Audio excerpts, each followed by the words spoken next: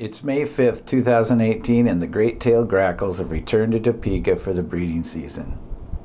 They are not common in the county, and the only reliable place I know to find them is along Highway 24 west of Highway 75. This is a male great-tailed grackle. The males are iridescent black and purple with a large tail and yellow eyes.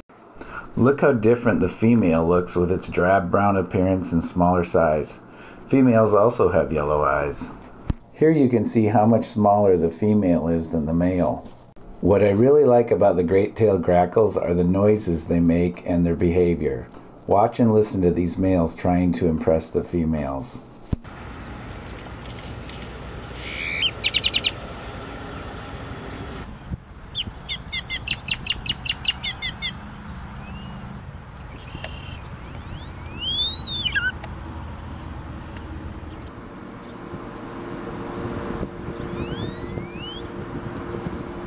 Hi, it's Jeff with Backyard Birds.